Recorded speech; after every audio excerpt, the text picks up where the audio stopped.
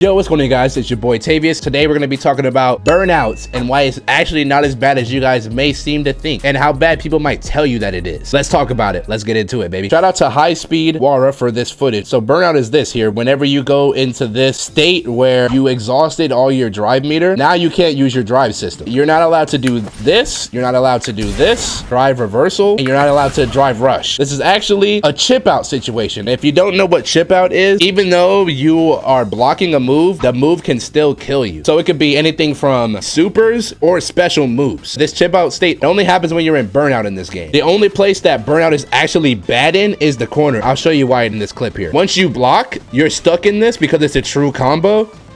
And because you blocked it in the corner, you die, even though you were blocking. And then he has another situation where you're stuck, you literally can't move, and you have to hold this, and you got chipped out. When you do this to someone while they're in burnout, it puts them in the stun. So the only way to avoid that is hoping you get a neutral jump or trying to super back. This beats drive impact, so that's something that you can do. But let me tell you this, when we're here, if you burn yourself, it's not bad at all. Like, there's no consequence. If you have a good solid ground game, and if someone jumps, you stop them from jumping, you anti-air them, they jump, they try to dash at you, you catch them here. Even though you can't use any of these mechanics, you're good. Realistically, what's gonna happen here to you where you're gonna die? As long as you're not at a sliver of health where any hit on your block will kill you, you're still able to use your special moves. If you have a fireball that you can throw out, if they try to get too close and they press something, you can catch them like this. If they do drive impact in neutral, if you're ready for it, you can react with a super. If you have the meter, you can space yourself out away from the super. If they throw a fireball, you can neutral jump it or jump over it. There's just no consequence for being in this space when you're burned out. I can't think of a single thing. The only thing that's bad is if your opponent manages to get in. That's just up to you to make sure that your game in this area, in this range, is solid to the point where they can't get in. Another reason why it's not bad, say you're burned out, right? You're burned out for a certain amount of duration before the bar fills back up and then you get the green back that's up here. Say your opponent just spent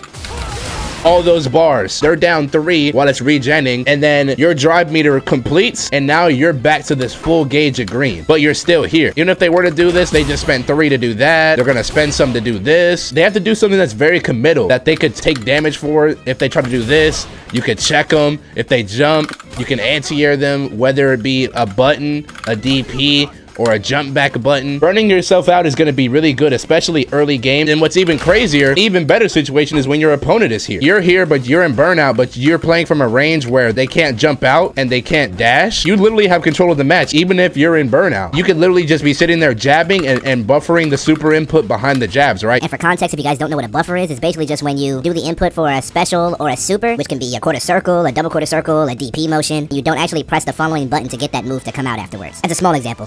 Buffering, jab, and if they drive impact, you drive. You could do that. Jab, don't buffer, and then fake them. Once they get used to you buffering or something, if you did it before, then you can anti-air them with DP. Overall, burnout's not bad to be in. Moral of the video is, don't be scared to be in burnout. Experiment with different scenarios that you can put yourself in burnout, but don't mindlessly spend your meter thinking that you're gonna be straight, because if you're not ready and someone jumps in on you and you're at this range and then they put you in a block string and now you just got chipped out, or now you're in a situation you can't get out of. That's gonna be it for the video. Hope you guys did enjoy it. Hope you guys did learn something. Make sure to like, comment, subscribe, click the bell so you see when we post, and we got more videos like this coming in the future. It's been Tavius, and I'll see you guys in the next video, you guys. Peace. Have a good day or night, you guys. We out.